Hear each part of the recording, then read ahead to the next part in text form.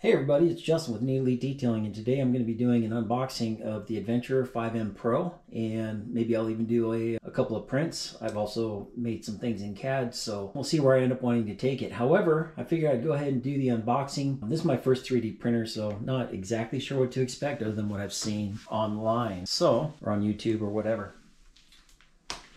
So let's go ahead and open this thing up.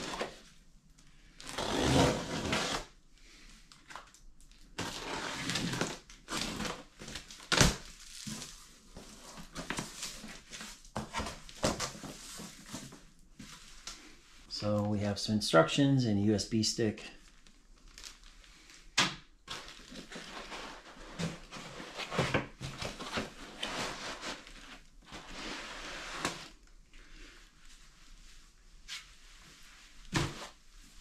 Get some of this packaging out here.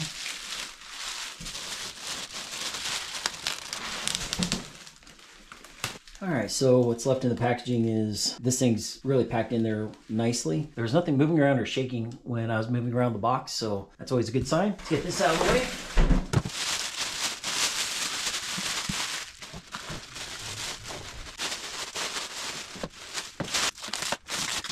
So we've got some plastic wrapping material.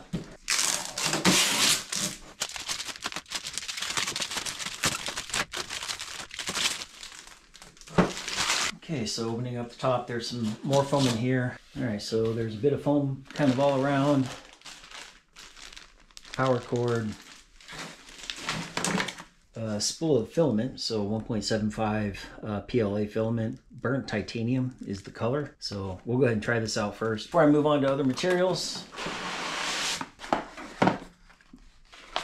Okay, there's the extra head. So this is a 0.6. What's loaded in there standard is a 0.4.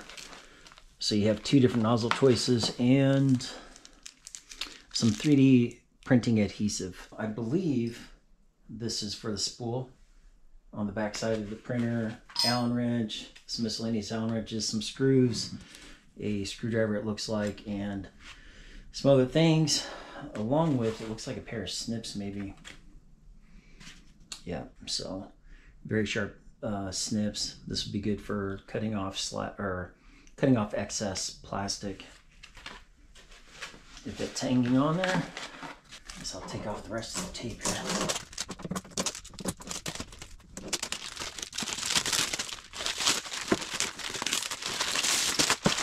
Packaging is quite nice. Normally I'd leave this on, but I'm taking it off. Now I need to figure out how to get this foam out of here,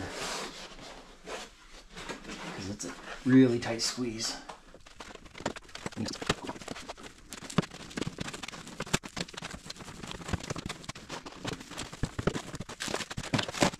Okay, that was way more difficult than it needed to be.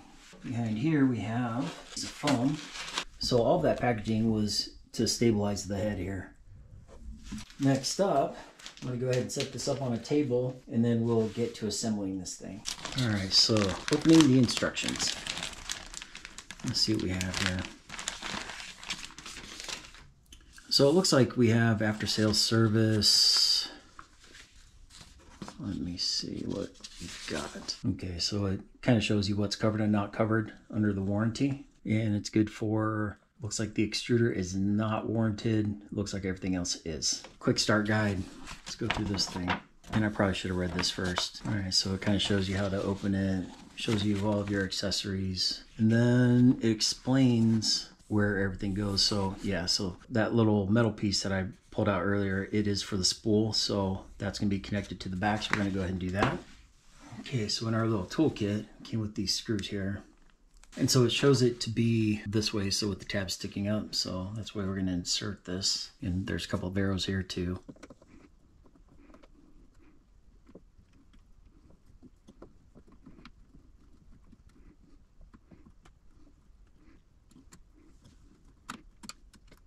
So the next step, now that we have that installed, is, so it says to remove the screws in the bottom. So I guess that's by the head. And then there's two in the front side where the cover is. Spin this thing around here. There are arrows, so if you look in here, there's arrows here, in the back, and then here.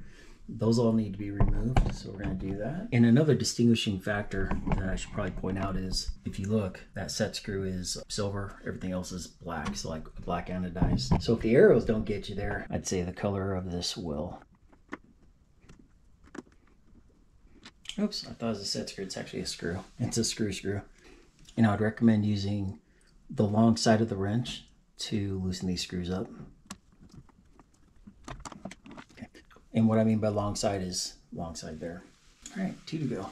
So these screws are only in there for transportation purposes. So it's to keep the bed locked down.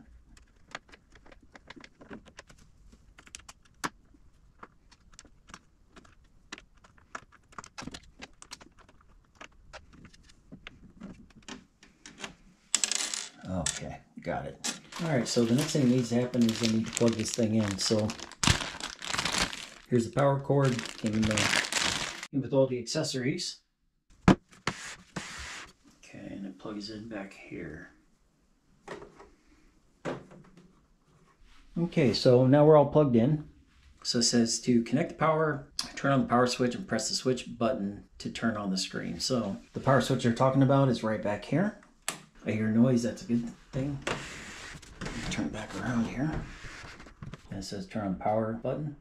So that's what we're going to do.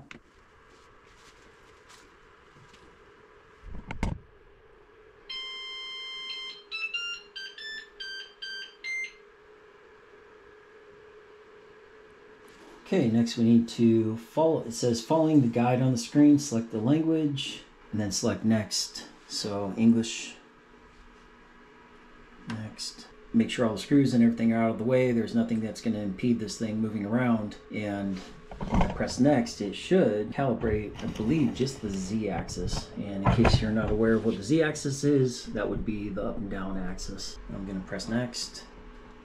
And let's see what happens.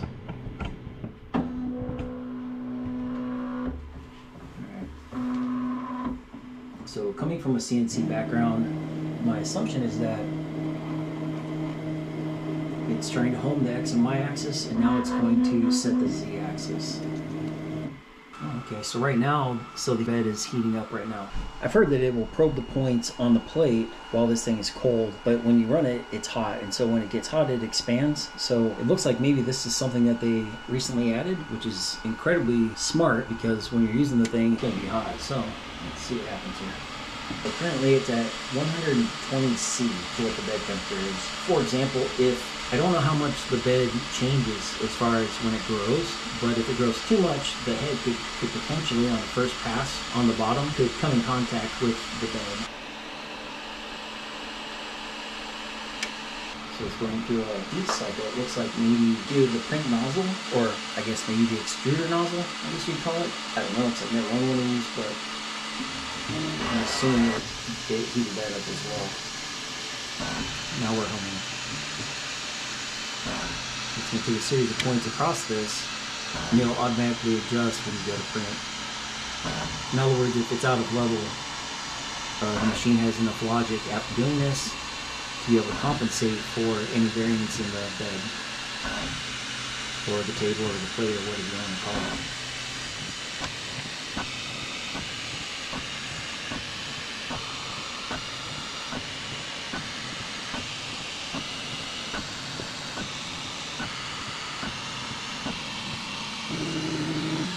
It looks like it's doing the shaking, so I believe it has shake compensation. So that's what it's doing right now, I believe. So vibrating vigorously. And so it looks like the first shake test was in the x-axis. Now it looks like it's doing it in the y-axis.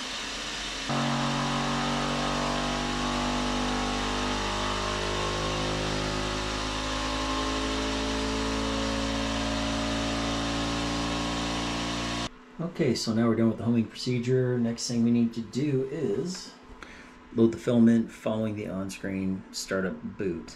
A, cut off the bent part of the filament end. B, hang the filament on the spool holder, pass it through.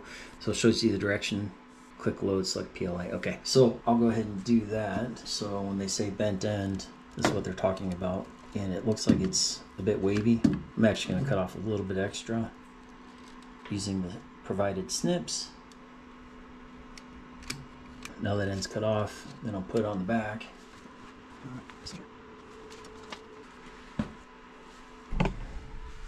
So it says, and I already started it, it says to take this and push it through the tube until it goes all the way through.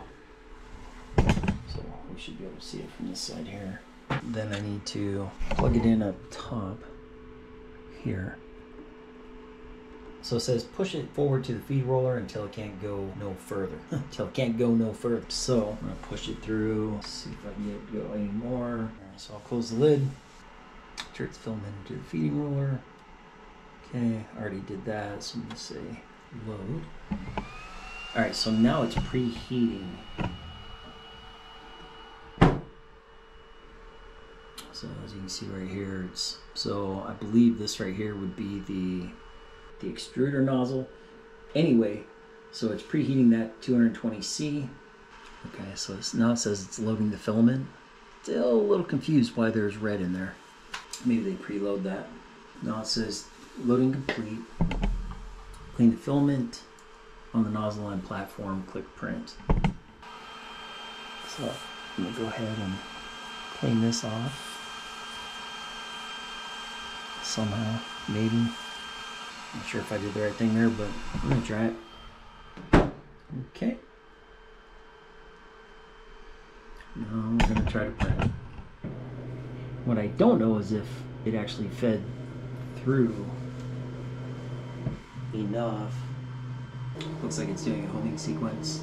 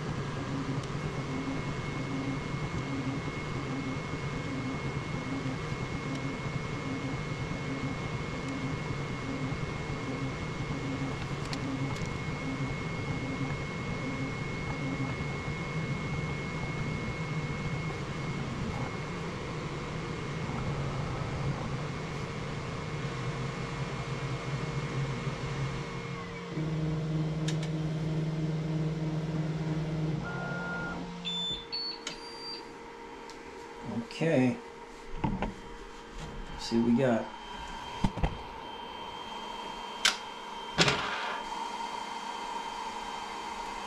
There you go, 20 millimeters, just under, so like 0.05 is 2/1000ths, so looks like there's a little bit of taper to it. Let's see if it's consistent here. So it looks like it's slightly undersized. And yeah, 3 to 4 thousandths taper. So honestly, I mean, I'm gonna have to play with this a bit and try it out on some tighter tolerance kind of parts. But yeah, first impression, pretty cool. Easy to set up, easy to run, easy to use. I'm gonna go ahead and mess with this a little bit more, and I will come back with more footage here shortly. I decided to go ahead and take this to the next level and created my own design in Autodesk. And this is what you're gonna see on the screen right now in time-lapse format. I will say that once you get going on this machine and once you kind of understand it a little bit better, I would say this thing works pretty darn well. I've never owned one before, so this is a new experience for me, but I would say, you know, really it's not overly difficult to use or to understand. Also, if I missed anything in the video, please drop a comment down below. That way I can address that, and I really do appreciate you stopping by, checking out the video, seeing what we've got. If you enjoy this kind of content, feel free to like and subscribe, and it's very helpful. And if there's something you'd like to see, by all means, let me know. I'm happy to try things. And on that note, we're going to go ahead and cut this video off here. Thanks a lot for watching. I hope you have an incredibly great day, and we will see you on the next one. Take care.